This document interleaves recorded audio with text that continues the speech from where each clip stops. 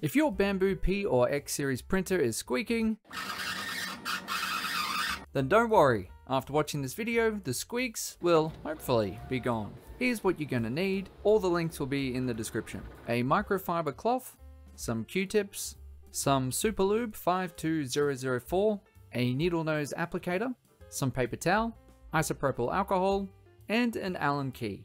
Before you start lubricating everything in sight, let's figure out exactly where the squeak is coming from. Start by running an auto home from the printer's menu and listen closely as the toolhead and bed move. Once it's homed, use the touchscreen to move the bed up and down while listening for squeaks. Then power off the printer and manually move the toolhead left to right and front to back by hand. This way we can isolate which axis we need to focus on. If the bed squeaks as you move it up and down, the issue likely resides in the Z-axis idler pulley underneath. If it squeaks when the toolhead moves, then the culprit is probably one of the idler pulleys at the back. So let's assume that your squeak is coming from the movement on the toolhead along the X and Y axis. Unplug your printer and turn it to face you.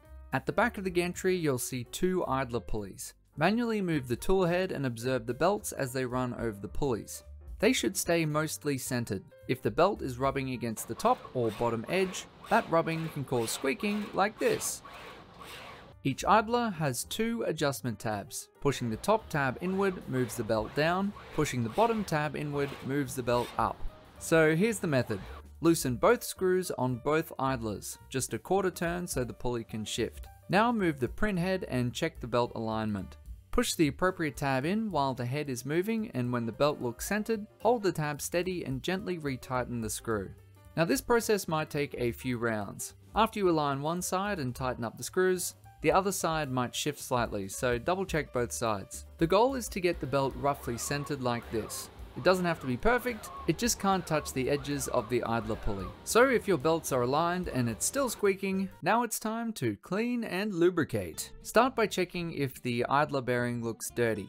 Soak a Q-tip in some IPA and gently press it against the pulley while manually moving the head. Be careful not to leave cotton threads behind and try to avoid getting any debris on the belt. Now fill your needle nose applicator with Super Lube. The more you fill it, the easier it is to apply precisely. Apply a small drop of lubricant where the idler bearing meets the plastic housing, both top and bottom of each pulley. It's very important to try and avoid this getting on the belt.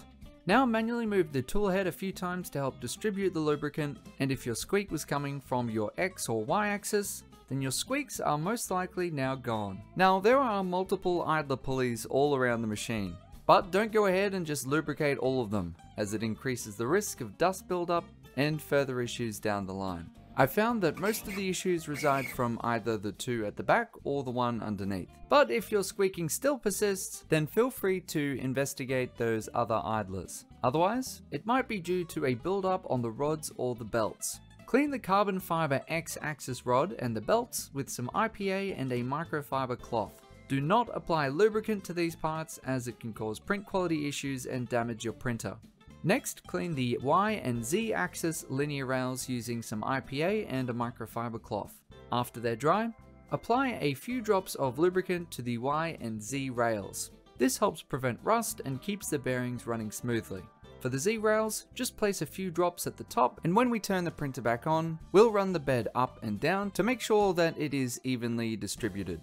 So, if your squeak is coming from the Z axis, carefully lay your printer on its side and locate the idler pulley underneath the printer. Clean it the same way you did the other idler pulleys, with a Q-tip soaked in some isopropyl alcohol to remove any dust or grime. Then apply a small drop of lubricant to the bearing area in the same way as before. And this should hopefully fix your Z-axis squeaks. Now power your printer back on, run the print bed up and down once more to help spread the lubricant.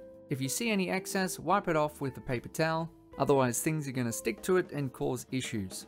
Then clean the bed surface from any debris that's fallen onto it during this process, perform a full calibration, and that's it.